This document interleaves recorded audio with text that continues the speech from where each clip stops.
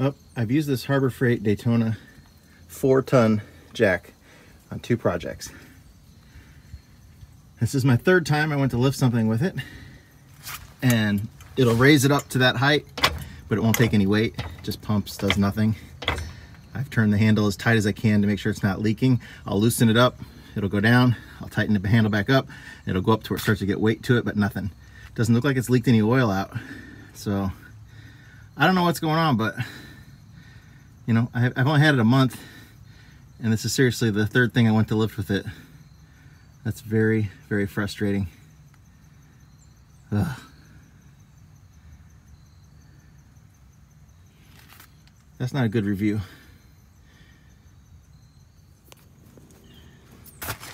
So here it is, tight as can be, pumping the jack handle, and it's not going. But if I loosen it, I got it so tight I can't even loosen it with one hand. This is not working.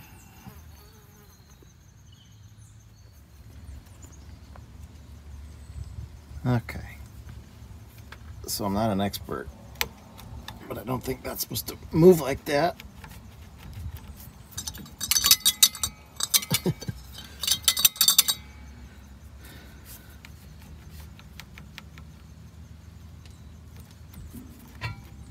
I'm pretty sure that's making a banging noise.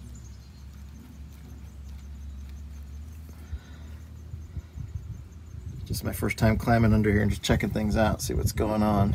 There's a clunk in the drive line, and obviously that's going to do it. Definitely have a leaky wheel seal back here.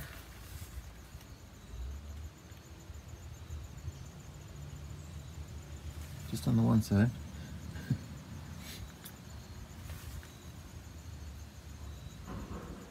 That's pretty nasty though. That's even dripping on the tire.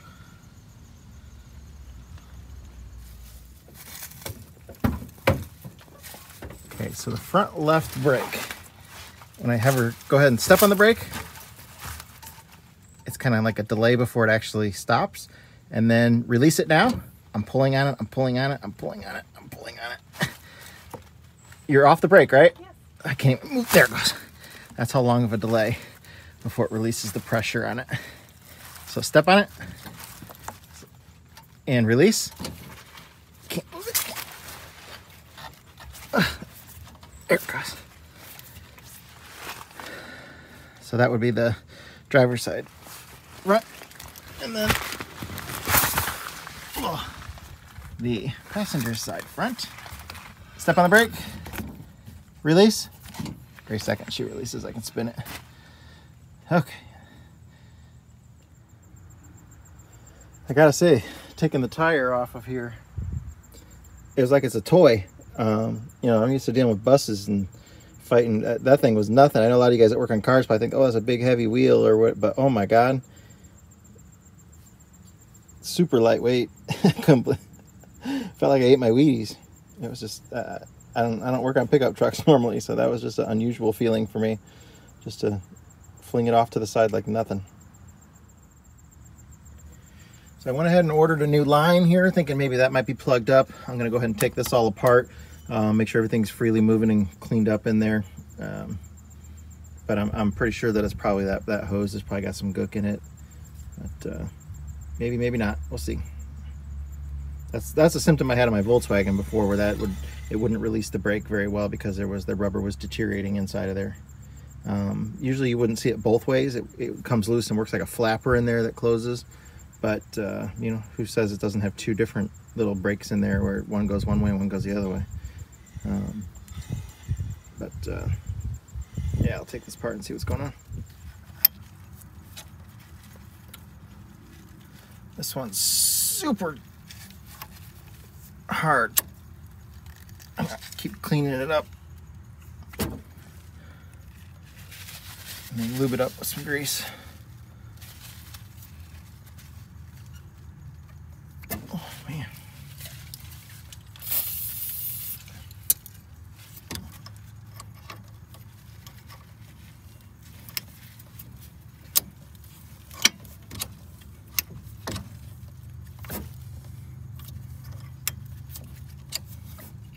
It's getting easier now. This is just silicone coil. Just making sure I don't get it on the brakes.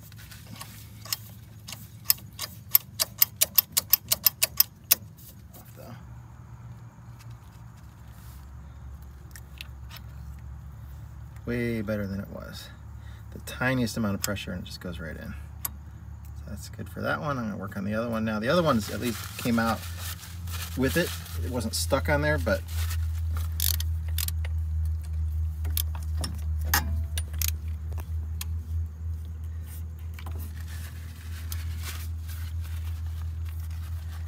I'll at least clean it up a little bit.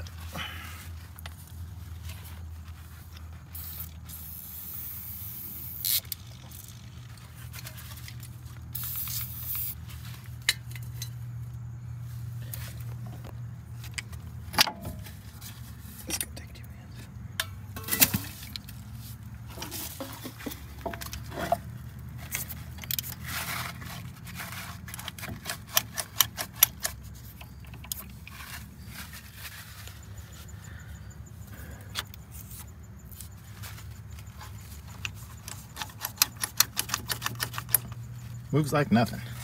That's good. Okay.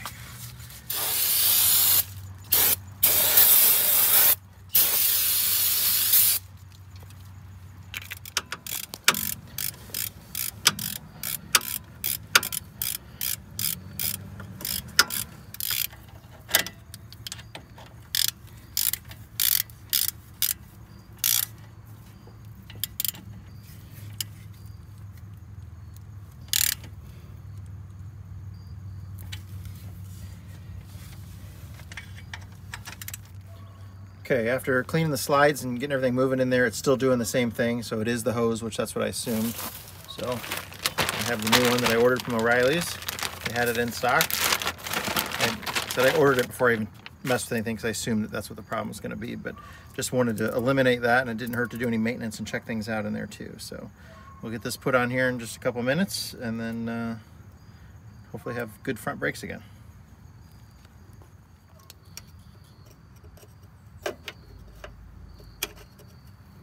I loosened them with a line wrench so I don't strip them out, but then once they're broke loose, I use a regular wrench because it's too difficult to keep getting the line wrench on and off of stuff. So, but you don't want it when you're tightening and snugging down and loosening because they'll strip stuff out usually. So.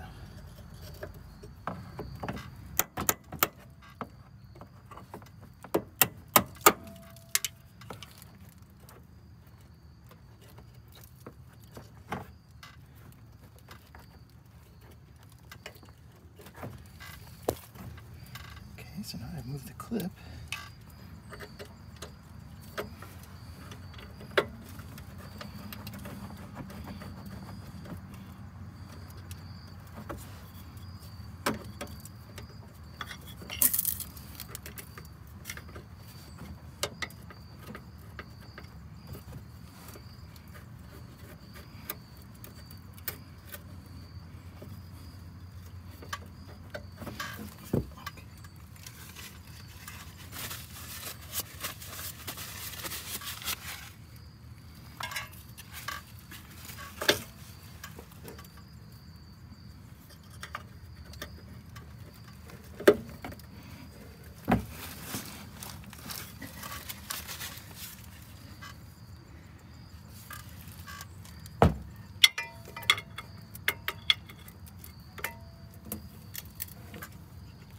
Okay, give me a 1/2 inch socket and a ratchet vise.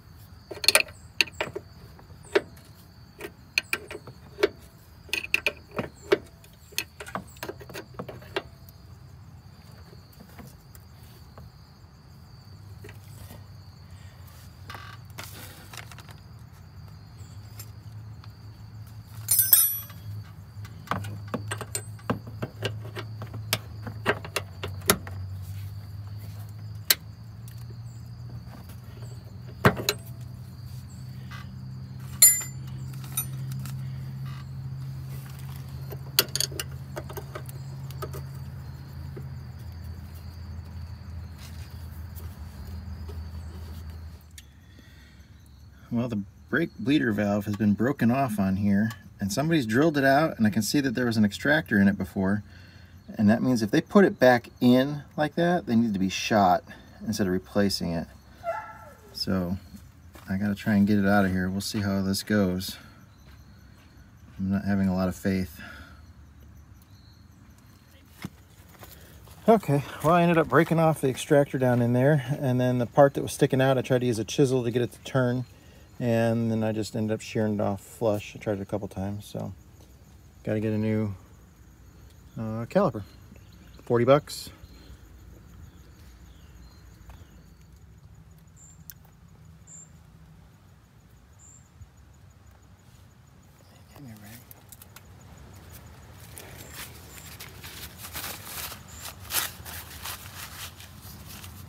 Okay, so I've got a new one.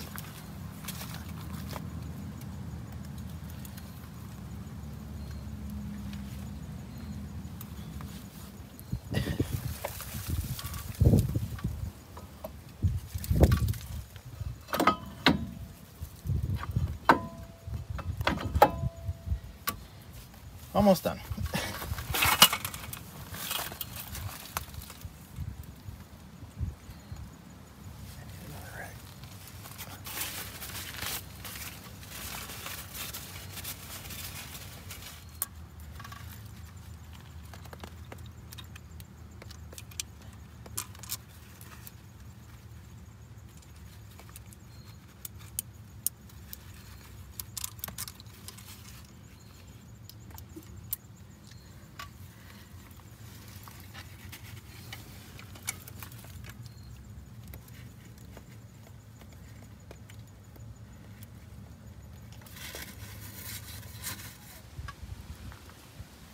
Okay, I flushed out and bled the entire system here. I even obviously did the other side too, especially because that tees off of that fitting on the other side, so there was some air introduced to the system, but there's kind of some cruddy looking brake fluid that came out of there too. So I got it all cleaned out and good to go. Both sides are now working properly. Of course, it's starting to rain. Took the truck for a test drive. The front brakes are great. It no longer pulls to one side, so that issue is fixed. That carrier bearing on the drive shaft, I talked to Tyler about it. He told me just take it in. I'm going to take it into a local transmission shop over here and let them replace it. He said there's very few things that he would prefer to just send the truck out and have somebody else mess with it, but the carrier bearing on that drive shaft is one of them. He said it's a pain in the butt, and even though I have the hydraulic press here, it's not set up yet or anything. I'll just take it in, let them do it. You know, a couple $100 for the part, maybe a couple $100 worth of labor. It's worth it than just fighting with it. So I'll have the local guys here do that, so I don't have to mess with it. He said he'd rather have me put his fingers in the door and slam the door in his fingers than have to change those bearings out, that bearing out on the drive shaft. So I'll take his word that it really sucks. And since I'm not completely set up here with everything, and I've never done it before, and I'll just take it in and have somebody else do it. But it's raining here again today. I'm gonna tear into the back here and then get that wheel seal fixed up and see what's going on with the rear end. We know there's some excessive play back there too, so we'll see what's going on.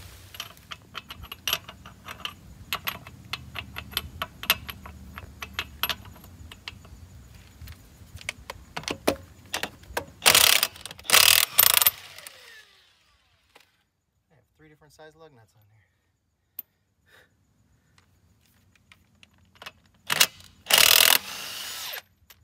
I need a 1" and a 7/8.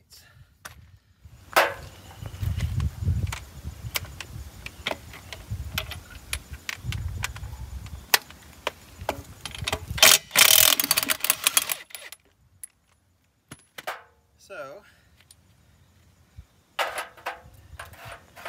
15/16, 7/8, 1 and a 1/16.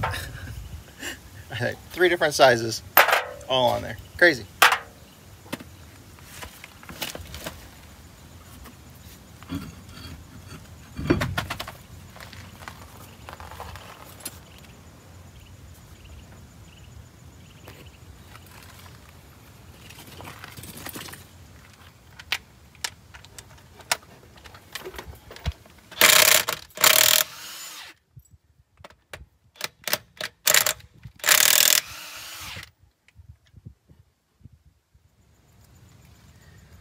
probably going to have some improved braking after this repair.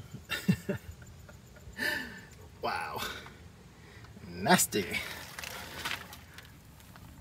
That's not very good when your axle comes out all rusty like that. All that stuff's going through the bearings and everything in that rear end.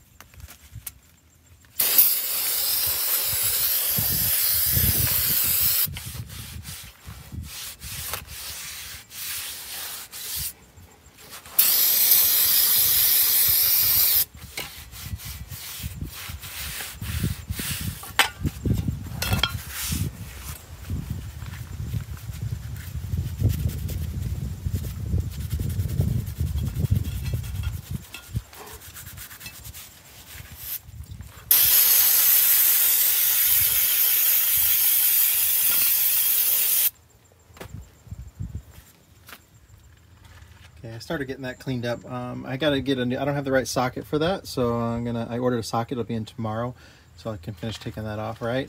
And then gonna order new brake pads for back here, brake shoes. They are, I think they're pretty worn. I don't know what they're supposed to look like new, but that's, you know, that's less than the thickness of the, well, plus they're oil saturated extremely, but you know, it's the thickness of the metal. That just seems too thin for me. I don't work on these little trucks, so I don't know. On a bus, that's ridiculous, but I'm just going to replace them because they're oil soaked anyways. So replace that.